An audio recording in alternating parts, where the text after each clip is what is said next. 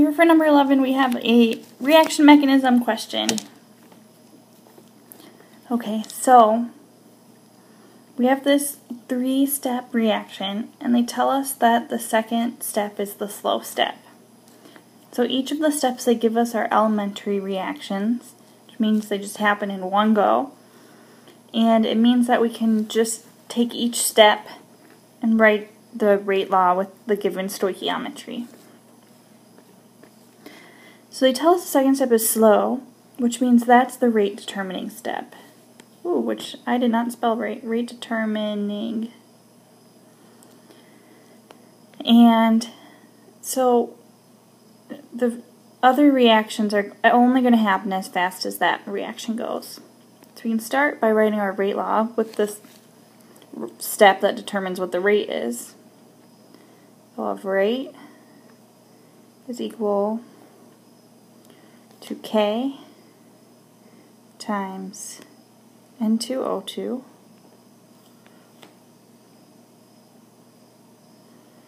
times H2. Okay, so that seems fine, but we can't leave this intermediate in our rate law. We want to write it in terms of things that are actually in our reaction. Okay, and this doesn't show up in the overall reaction, so we don't want to include it. And so we can look at the reaction above the first step, and we see that it's kind of stuck behind this reaction. It's waiting for the slow reaction to happen so it can go. And while it's waiting, we're kind of just like bouncing back and forth between the two directions. So just bouncing back and forth while it waits for its turn to move on to the next step. And so what we'll say is that this is at equilibrium, going back and forth, and that the rate forward is equal to the reverse rate. And so what we can do is write a rate expression for the forward and set it equal to the rate expression for the reverse. Okay, so we'll have then, we'll have for the forward, we'll have K forward times NO squared. So they wrote it as NO plus NO. That's the same as 2NO. So that would be squared. And we're going to set this equal to the reverse. So I'll write K here, and I'll say minus 1 for the reverse. And that's going to be times N2O2.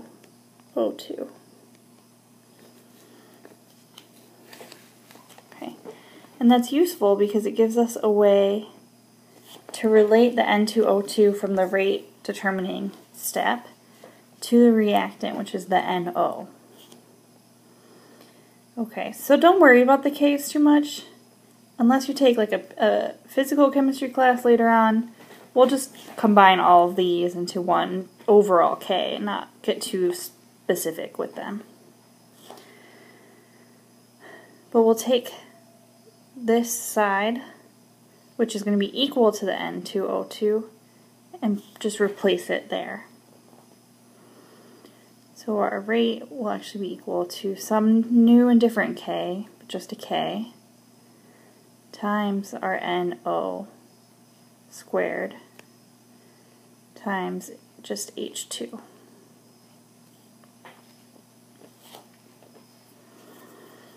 Okay, so the key for these is just to start by writing a rate law for the slow step, see what you need to get rid of, use the reaction above to write a rate forward equals rate reverse expression, and then do the substitution. So here the answer is D.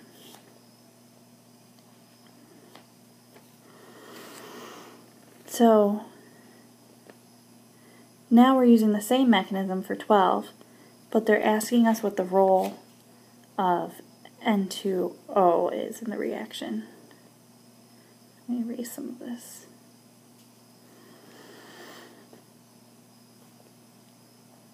So let's find the N2O. We see it made here, oops, in the second step. And then we use it again in the third step. So we made it and then got rid of it. And so this is going to be the definition of an intermediate. Okay. We would know it were a catalyst if it were used and then regenerated. Okay, so sometimes the difference between those two can be a little tricky. Oh, and that's the perfect lead-in to question 13, where they're asking us what's true about catalysts. And so, we haven't quite talked about KEQ yet, but here it says a catalyst increases the value of the equilibrium constant. So, we'll talk more about this, but KEQ is all about like the ratio of products to reactants when you reach equilibrium. And a catalyst doesn't change that. Okay? So keep that in mind. Catalysts don't change the equilibrium constant. And they also don't change, they don't change the delta E. Okay, what catalysts do is lower the activation energy by changing the mechanism, thus speeding up a reaction. And so we could see this on a reaction coordinate diagram where we have reaction progress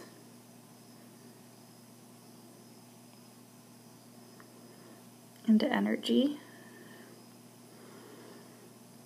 And we can have our normal reaction. So this would be uncatalyzed.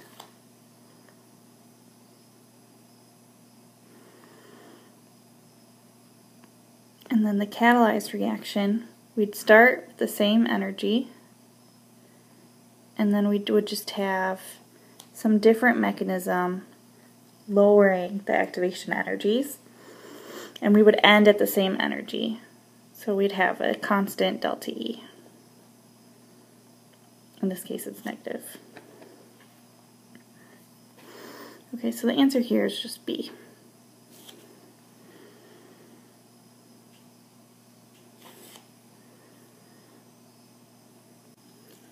In number 14, we have another reaction to balance, a nuclear reaction. And so they tell us that we have uranium-238.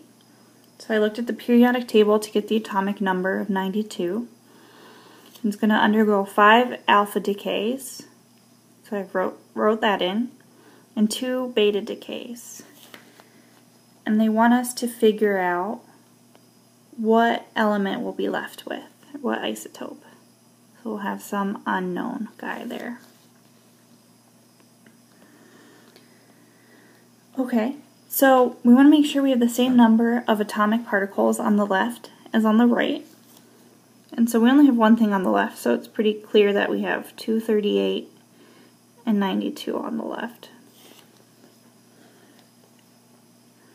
So on the right, we'll have, from the alpha decay, we'll have 20 on the mass number. And then this will be like 10 for the atomic number. But then we'll have -2 because of the beta.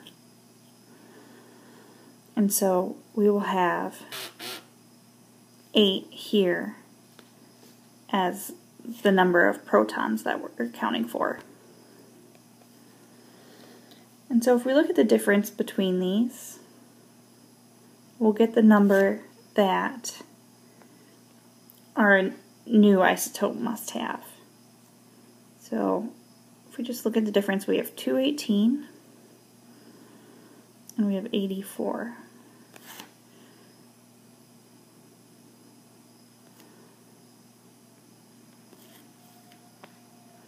Okay, so from that we can tell that it's either B or C. And to figure out whether it's lead or polonium, we look at the periodic table and see that element number 84 is polonium. So we'll have polonium, oops, that should be little o,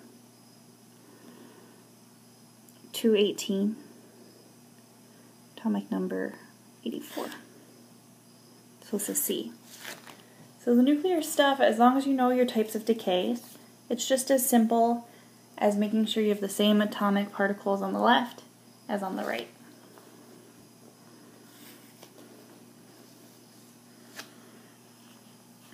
Okay, so you guys, most of you are probably too young to remember the big ozone worry and CFCs, but they used to be in hairspray, any kind of aerosols, and in air conditioning units and refrigerators and stuff. And then people realized that they were damaging the ozone layer, which protects us from UV light. And you can see the reaction there.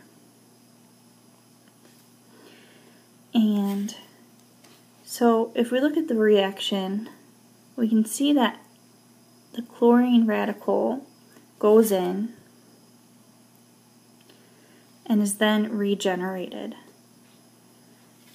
And so when something is used and regenerated, it's a catalyst, which I think I sort of already gave away.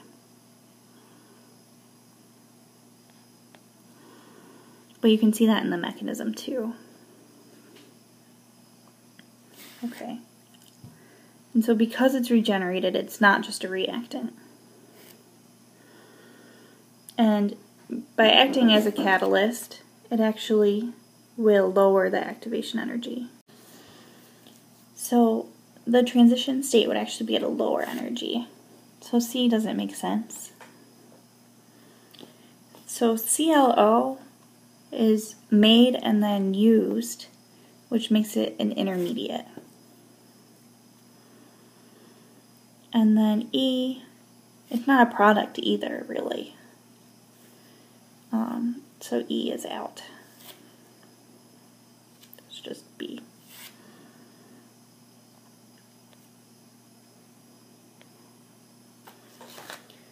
Okay, so here we have glucose consumption, which is something that we all do all the time, every day. And they give us the rate of glucose consumption, and they want us to figure out the rate of production for carbon dioxide. So we have to figure out a way to compare these two and relate them. So the way we do that is with the stoichiometry. So the rate of change for glucose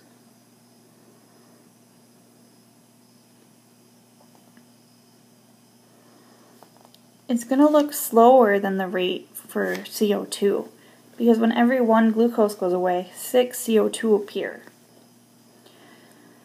Okay, so we have to make them look normal by dividing the rate, or not normal, but equal, by making the CO2 rate look slower. And so that's where this dividing by the stoichiometric coefficient comes into play. Sorry, that looks like a CO3, but it was meant to be a CO2.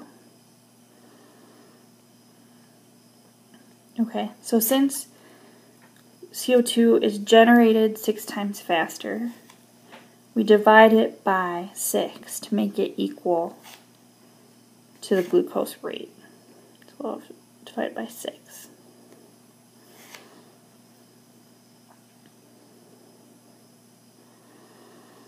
Okay, and so if we want to figure out the rate for the CO2 production all on its own, we'll just multiply the 6 over to just have the rate of CO2 production.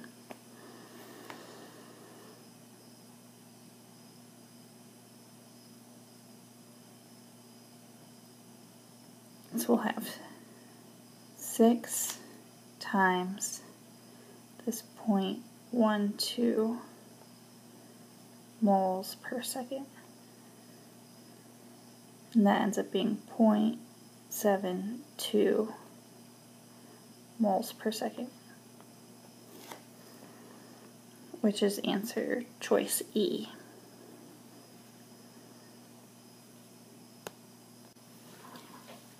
Okay, so here we have a lead dating problem where we have this rock and it's a mixture of uranium and lead.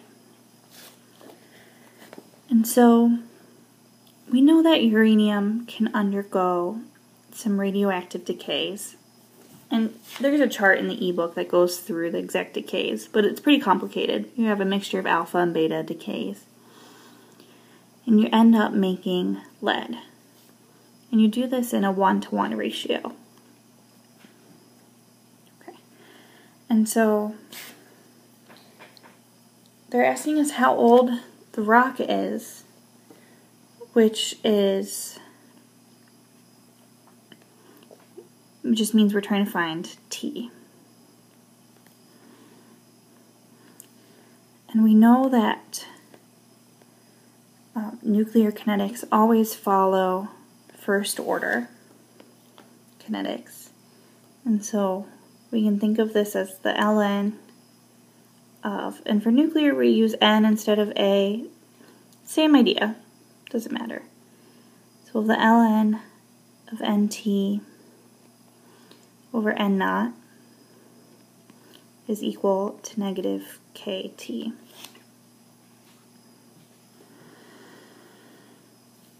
And so we can find K pretty easily to start using the half-life. So we'll have that T1/2, which is equal to 4.51 times 10 to the 9 years is equal to 0.693 over K. And K ends up equaling this 1.54 times 10 to the negative 10 inverse years. Okay, so now we need to think about the moles of uranium that we have when we find this rock, which will be NT. And then we'll have to go ahead and figure out the moles of uranium that we initially started with. So I think NT is more straightforward because we just take what we have now. Okay, so NT we will find by just taking our 2.7 grams uranium, and then we'll have 1 mole uranium, and they tell us this is uranium-238, so we can just use the 238 and find that we have 0.0113 moles of uranium to begin. Or I'm sorry, left.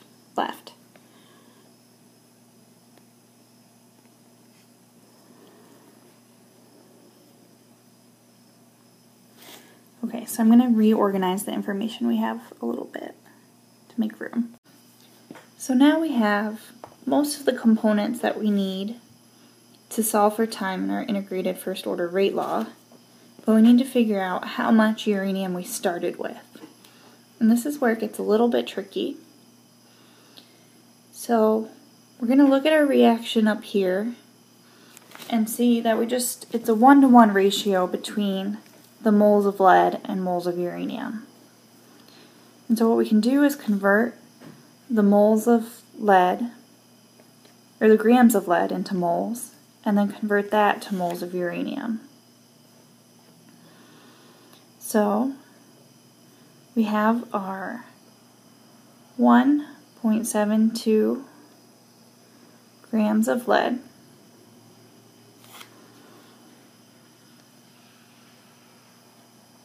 And we'll get 1 mole of lead for every 206 grams.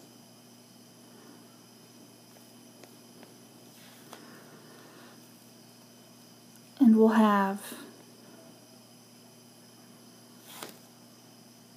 now for every 1 mole of lead,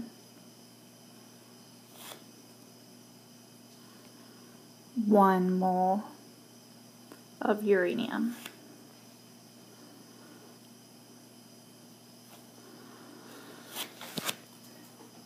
And so when you solve this, you get 0.0085 moles of uranium. So these are just the moles of uranium that started as lead. And so to really get the total numbers of moles of uranium, we'll have to add what uranium we have left to the uranium that became lead. And so we'll have our 0.113 moles plus our 0.0085 moles to get us our original uranium, which is 0.01, let's just round it to 0.02 moles uranium.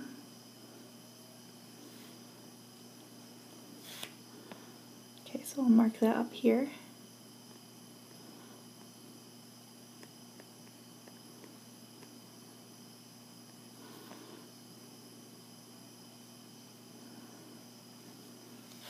Okay, and so now we have everything that we need in our integrated first order rate law expression, and we'll go ahead and solve for t.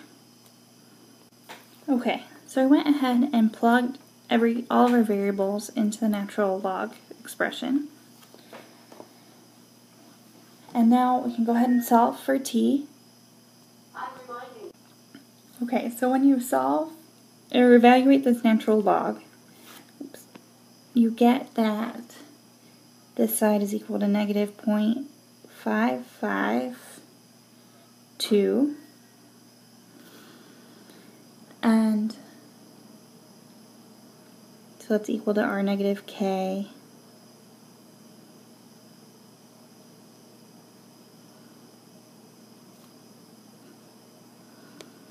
t, and then you just divide the left side by k and find that the answer is B. So these problems are long, and there's a lot of data to keep track of. So try to come up with a system to help you keep track of all of your variables and the values that you solve for. Okay, and practice this one without the video. You should do all of them without the video, but practice this one especially.